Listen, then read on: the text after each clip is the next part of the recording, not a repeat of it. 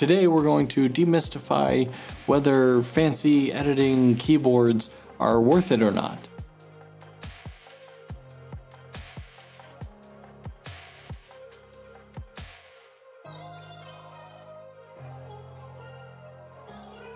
So we've all seen the titles saying how to edit videos 30% faster, 10%, 80%. And do these things really work? You have so many cool options out there. Blackmagic just came out with a $1,000 editing keyboard. You got Loupedeck, who just made, well, they have the Loupedeck Plus and then the Loupedeck CT or something.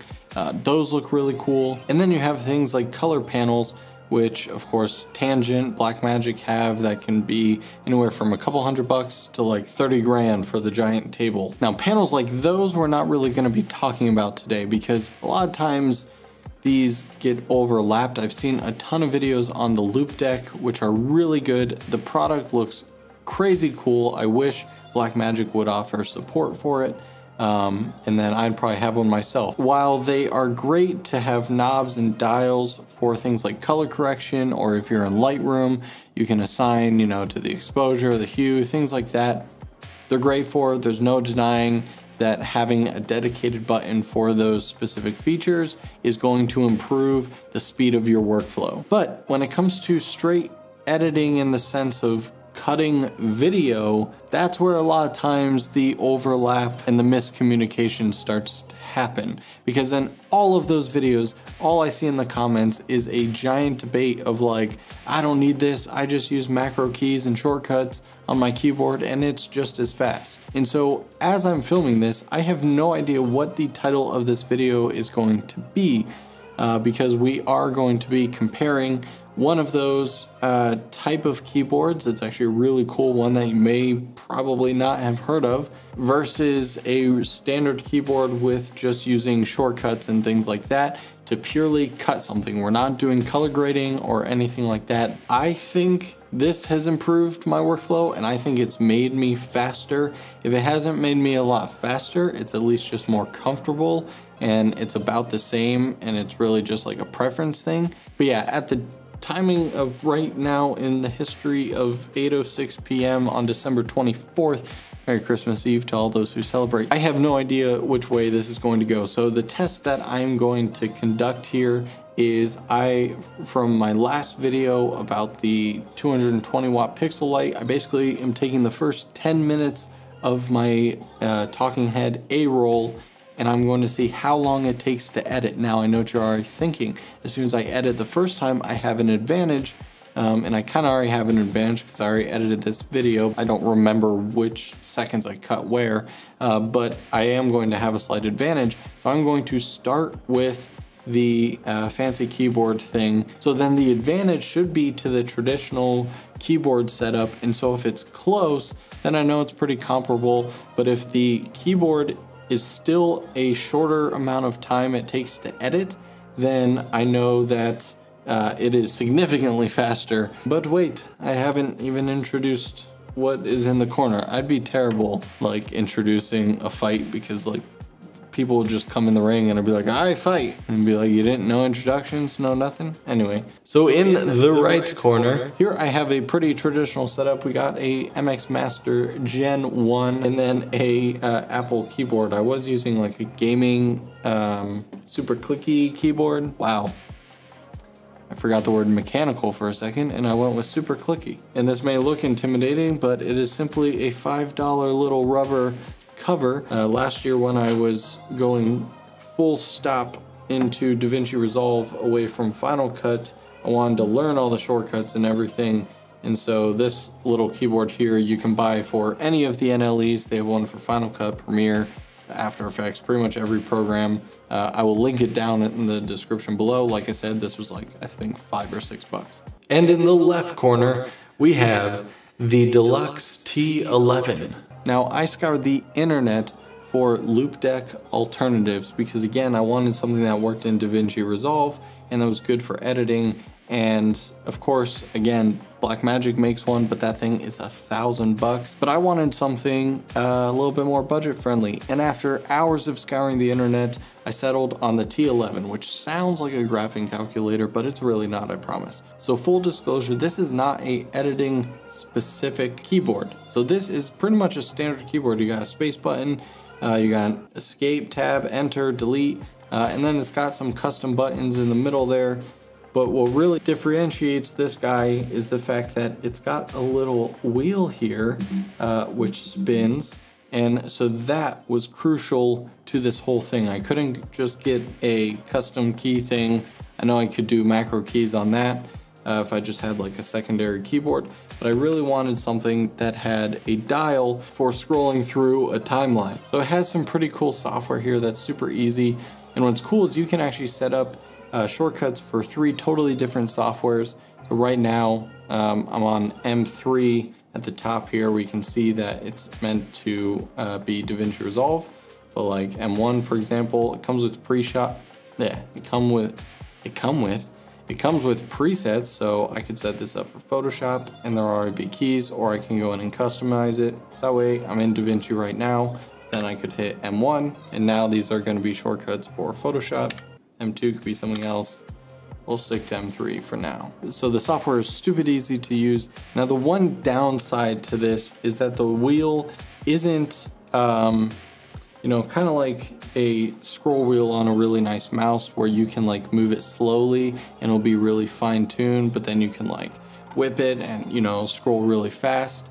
I wish this were the case, but there's no sort of like, I don't know, dampening or anything like this. So it's not like when you go slow, it's really like smooth. And then if you like whip it, it'll go all the way across the timeline. So when I'm editing with this, I usually have this and my hand's still on the mouse. So if I need to jump to like the middle of another clip really quick, because obviously I have it set up to where I can go to back and forth the clips really quickly this way.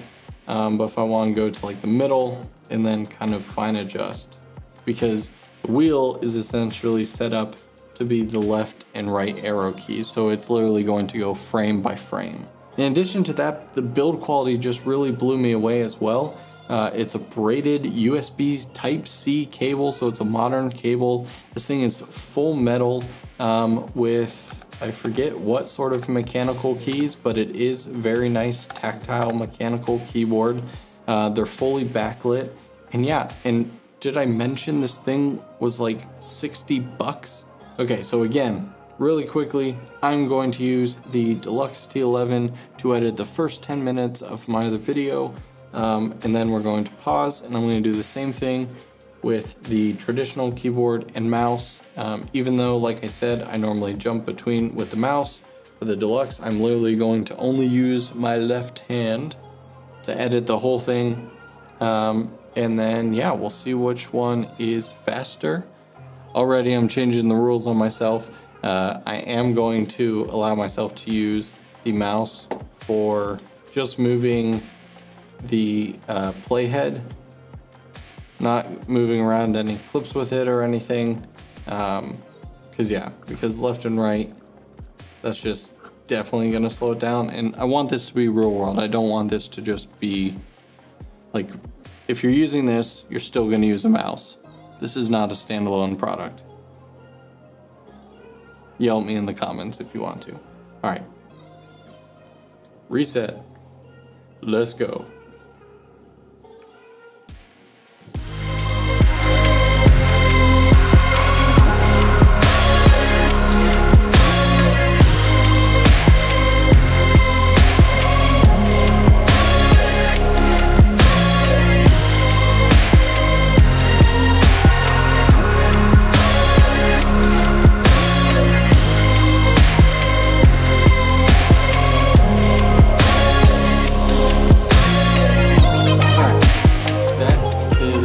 First one done, 1356.35, and that is going over it twice, basically once as kind of a rough cut, and then the second time I went through fine tuning, really trimming the edges, because you know that good old YouTube jump cut sort of thing, you really want to remove all breath as much as possible.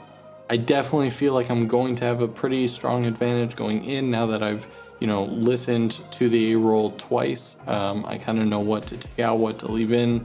And so hopefully this one ends up being pretty much the same exact length as that one. I know that's a little bit of a variable, is making the exact same cuts in the same exact spots. But yeah, I really think this is as close as we can get it. So let's go and do that one in a sec. And here we go.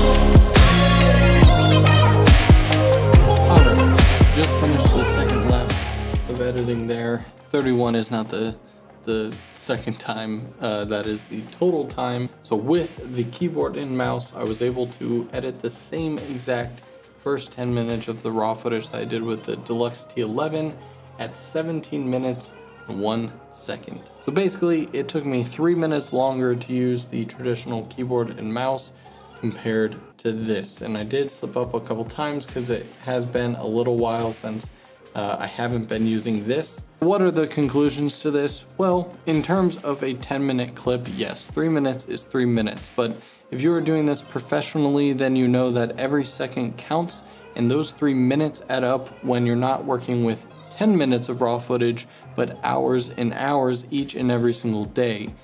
So for someone like me, a tool like this is incredibly useful still, because in addition to this time that I saved, even though I can do a lot of the same shortcuts that I've created, kind of custom ones as well, some of them take literally 3 keys to do, and your hand needs to get awkward. You need to make sure you're hitting the right keys, and of course after a while your muscle memory is going to get it, so you hit it most of the time. But there was some times where I'd hit the wrong key and, you know, I'd delete the whole thing or go to another spot, and so it's not as accurate. It is always going to be better to hit 1 key rather than 3 or 4.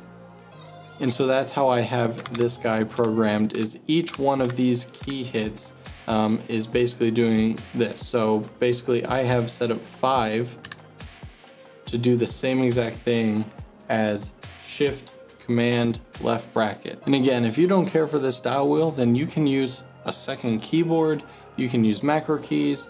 So yeah, I would love to hear what you guys thought about this test, whether or not you think it is real world enough. Like I said, I've seen so many videos comparing keyboards like this, and I personally haven't seen any of them actually test out. They kind of just seem to throw numbers out there of like, oh, edit 30% faster, when it all comes down to what you are actually editing. And I haven't seen any of them actually work with just cutting straight footage, which is the thing that honestly takes the longest. Everyone loves to color grade and mess with dials and knobs. I don't think anyone's debating that that is a faster experience, a better experience, and gets you better results, but not a lot of people are covering this. So I would love to hear your thoughts on this down below in the comments. While you're down there, you can check out the description where I'll have this linked, the keyboard cover, and you know, I'll even throw a link to the loop deck just so you can compare and contrast what you want to do.